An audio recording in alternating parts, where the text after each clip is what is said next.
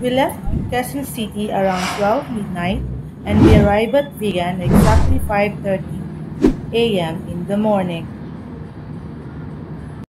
Our first stop is this bridge in Ilocos Sur.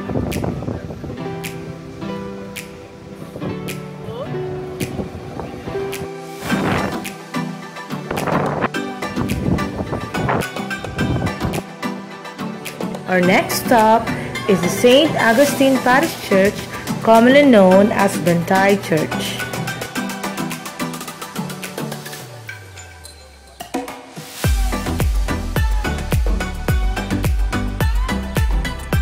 Bantay Watchtower. One of Vigan's most iconic symbol is Bantay Bell Tower, built in 1590 and served as a watchtower for pirates back in Spanish era.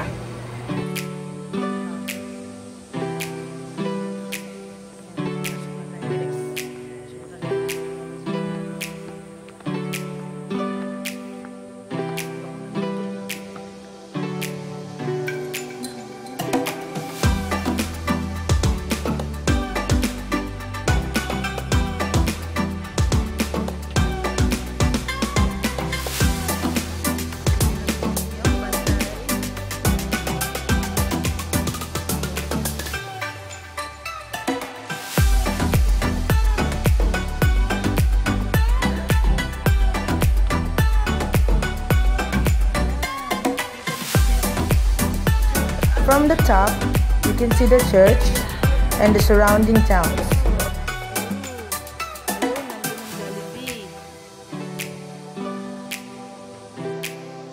Guys, nandito ako ngayon sa taas ng Bantayan Bell Tower sa Ilocos Sur. So, yan ang nakikita sa likod ko. It's a time check now is 7. And in the right side face of Bell Tower, you can see the cemetery that is painted all in white.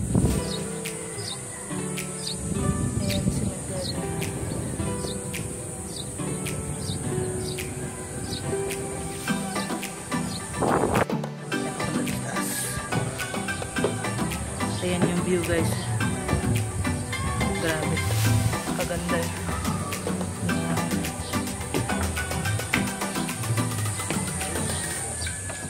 Ito nata yung binalik na yung kampana. Ay, doon ako galing kanina, guys.